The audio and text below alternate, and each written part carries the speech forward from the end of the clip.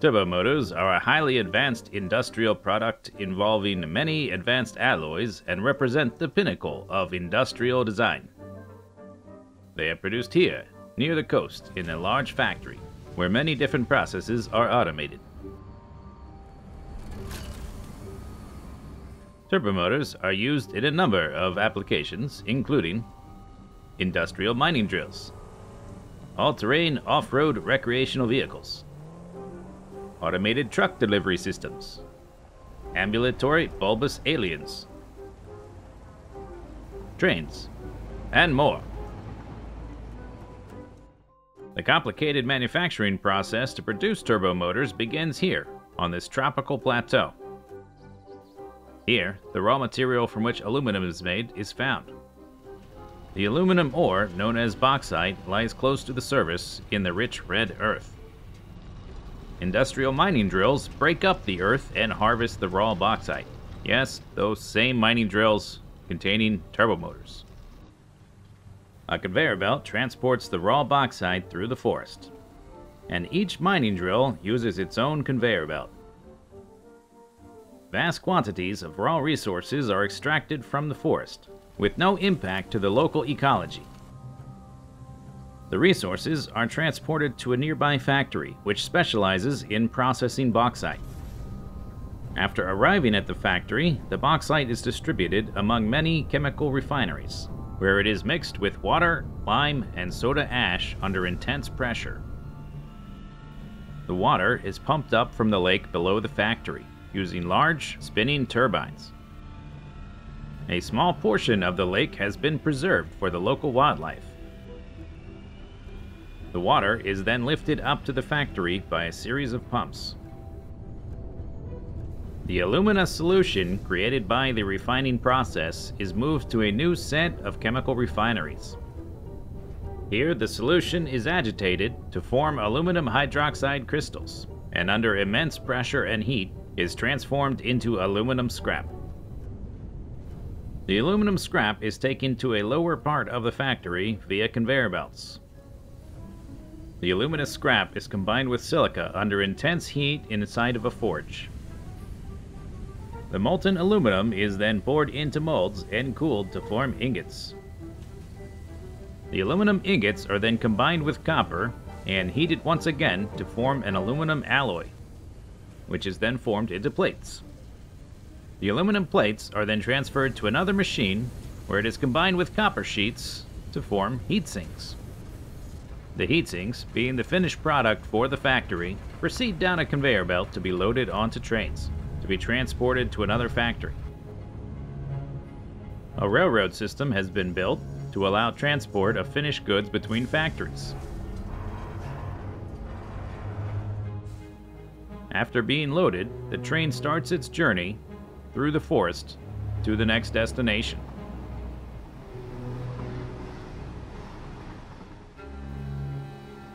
These factories require vast amounts of electrical energy that come from various sources. One such source is visible here. A geothermal generator takes advantage of the naturally hot spring. The steam rising from the vent turns a turbine, which generates electricity. To the north, along the coast, a different form of electricity is being generated. Large seams of coal lie close to the surface, so no blasting is required. Bumps on the head of the drill, called knuckles, break up the rock. As the drill pushes farther into the ground, a new section is moved into place.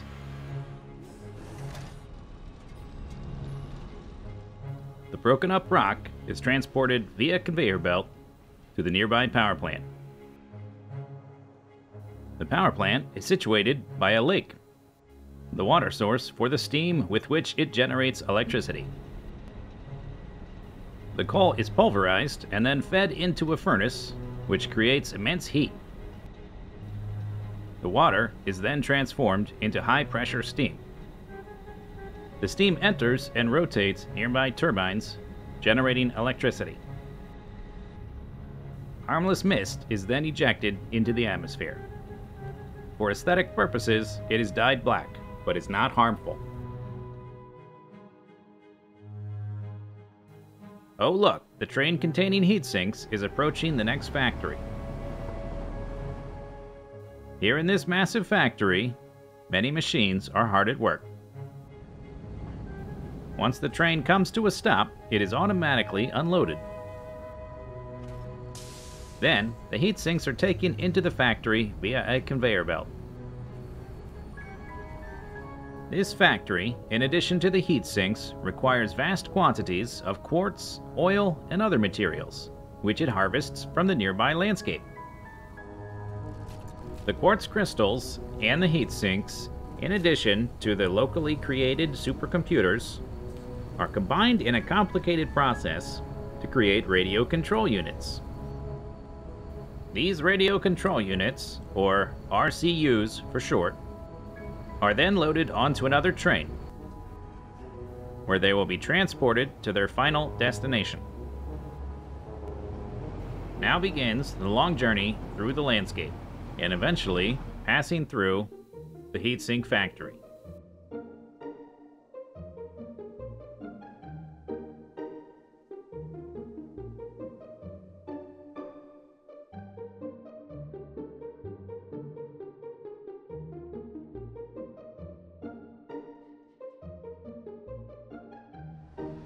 Along the way, a large structure is visible in the distance.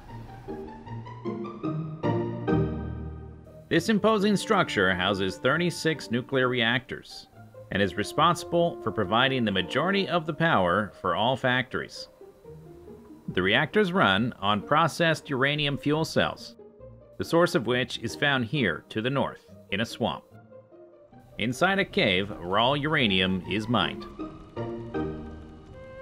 The tungsten carbide drills uses a combination of blunt force and liquid acid to break up the ore.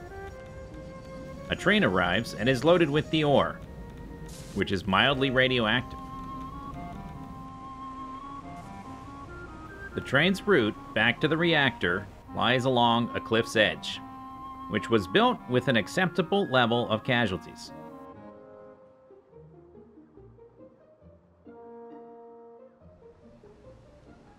Arriving at the factory, the uranium will be unloaded and then processed. Sulfur is mined nearby and is transported into the factory via a conveyor belt. Inside a chemical plant, it is transformed into sulfuric acid. The acid is used to dissolve the uranium. Unwanted materials fall to the bottom of a tank, while the uranium acid solution is transported to another chemical plant. The solution is then heated, solidifying the uranium into pellets. The pellets are then encased in silica and wire to form encased uranium cells. The encased uranium cells are then combined with electromagnetic control rods to form the nuclear fuel cells that will be the fuel for the factory. The fuel cells are then distributed among the reactors, where they are immersed in water. Their radioactivity heats the water, generating steam, which turns a turbine and creates electricity. 36 nuclear reactors requires a large amount of water, which is pumped up beneath the reactors from the lake below. The water is then lifted up to the reactors with a series of pumps. Harmless steam is then ejected into the atmosphere. Another byproduct of nuclear power generation is nuclear waste. The waste is collected and loaded onto another train where it can be stored safely in a nearby waste dump. Thanks to proper procedures and safety protocols, only 92% of the nearby ecosystem has been compromised.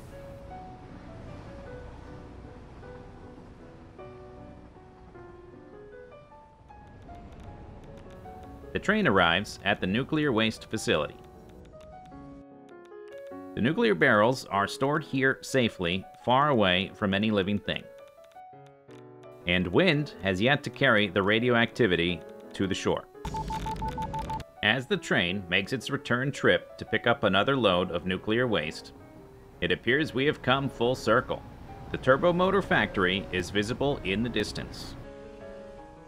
And in the area around it, many industrial mining drills are extracting a variety of different ores, such as acanthite, barite, beryl, bornite, cassiterite, magnetite, molybdenite, pollucinite, abubadite, cinnabar, chromite, galena, spherite, uranite, wolframite, peripotterite, pyrolusite, malachite, michigan, blubberite, adamantite, mithrilite, chacoprite, colutitite, itzgamnite, and ilmenite.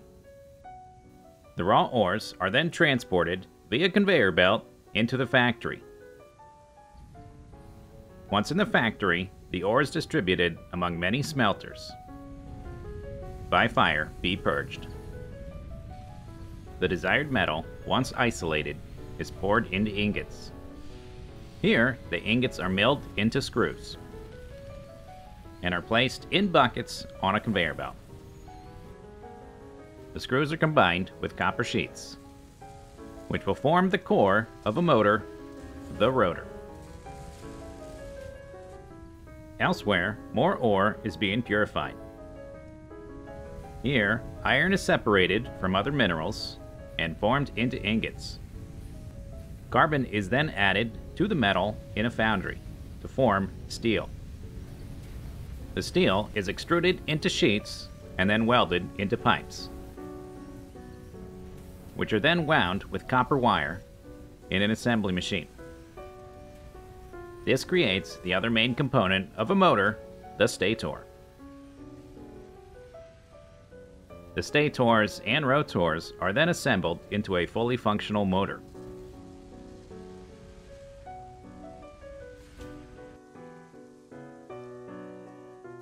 The train containing radio control units is about to arrive at the factory.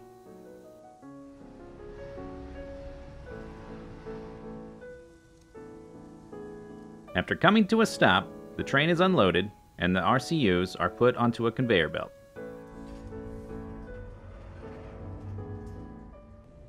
The finished components for crafting turbomotors are then lifted to the top of the factory. Radio control units, motors, stators, and AI limiters. A skyfish, otherwise known as a space whale, flies through the structure. Although appearing intentional, this gap being the exact size and shape to allow passage of the endangered species is pure coincidence. At the top of the factory, the final stage of production has begun. The finished goods are assembled inside manufacturing machines into turbomotors. The turbomotors are put onto a conveyor belt and lifted higher still. Once arriving at the highest point of the factory, the turbomotors are thrown into the trash. Ha ha ha ha ha ha ha ha ha ha ha ha ha.